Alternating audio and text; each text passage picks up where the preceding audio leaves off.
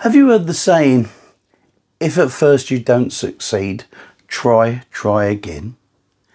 Well, personally, I hate that because it's a saying of failure, if you like. Have you heard the saying, get rich or die trying?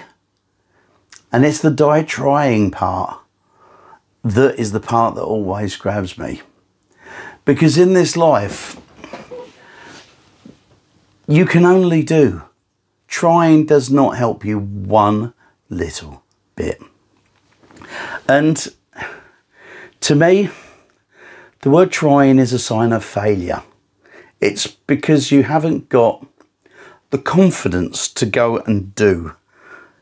And I think it was Yoda in a Star Wars film that said, do or do not, there is no try.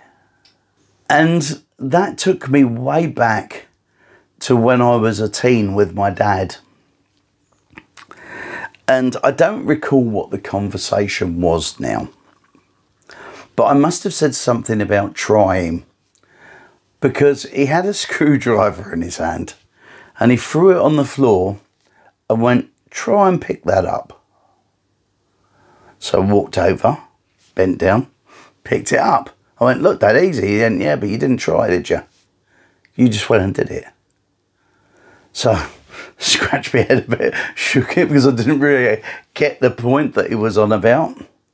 And he threw it on the floor again. He went, try and pick it up.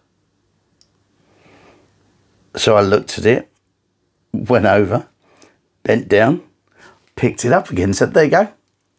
And he went, exactly, it proves my point. You cannot try.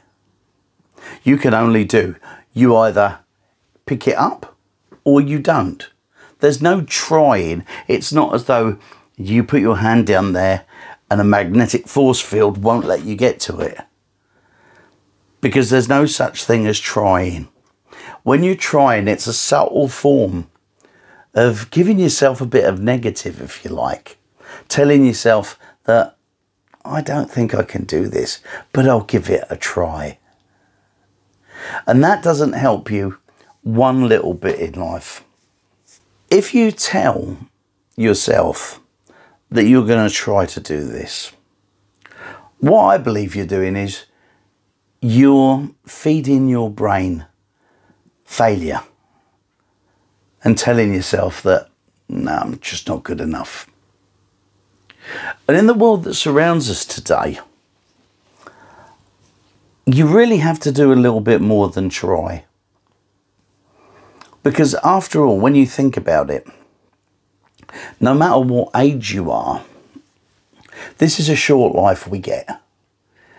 And don't you think that we all deserve a little bit better than what we've got?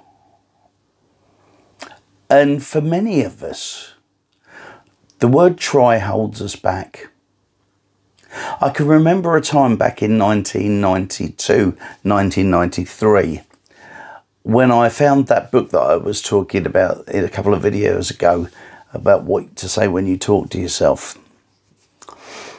And at the time, I'd lost a business, I'd lost a home, I lost pretty much everything that I'd worked for from when I first got employed by myself in my 21-year-old, I think I was. I know we say we don't talk to ourselves, but in our brain we do. And my thinking at the time was, I'm useless. I couldn't even get that together. What a failure I am. How I've let everybody down. And all that kind of stuff.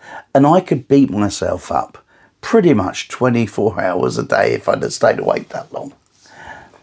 And through that book, I learned the importance of what you say to yourself.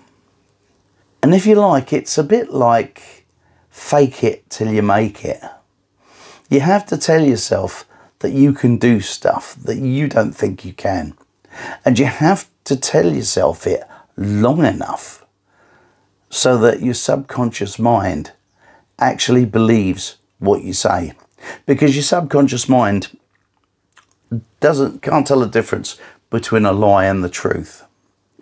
And so what you feed yourself is what you get. And the word try always reminds me that you're not going to get anywhere if you use that word. So what we say to ourselves is really important, as are the goals we have to do what we want to do in our life. And that's another important point. Your goals need to be written down so that you can actually see them. Because the things you want out of life, if they're in here and you just daydream about them, they're not goals, they are dreams. And in order to get what you want out of this life, then you need to do something a little more than dreaming and trying. You either can or you can't. And the word can't to me is another of those words of failure. Because when I tell myself I can't, it means I won't. And that's a different thing altogether. And so as we move on in our life, I think it's time that we all stopped using the word try. The only time I ever heard the word trying, when it possibly may have been true, was when my mum used to tell me how trying I was.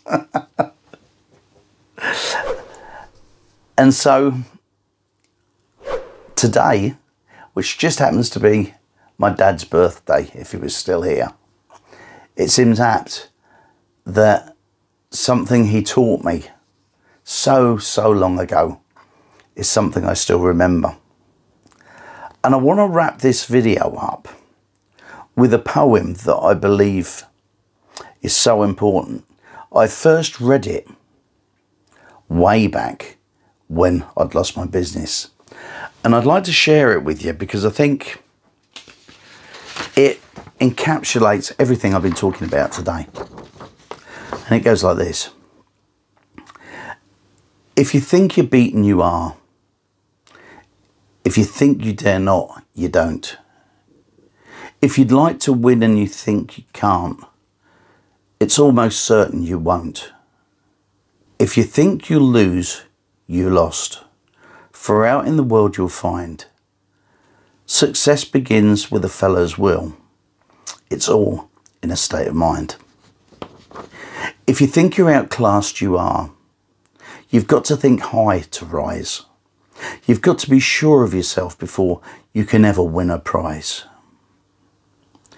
Life's battles don't always go to the stronger or faster man. But sooner or later, the man who wins is the man who thinks he can. And before we go any further, ladies, you can do this too. It might say man, but I'm not gender biased. I believe in you too. And so that's about it for today's video. If you'd like to click there, there'll be a video that YouTube thinks is just for you. And if you enjoyed the video, please hit that like button. Don't forget to subscribe if you've been checking the channel out for a while. And I will see you next time.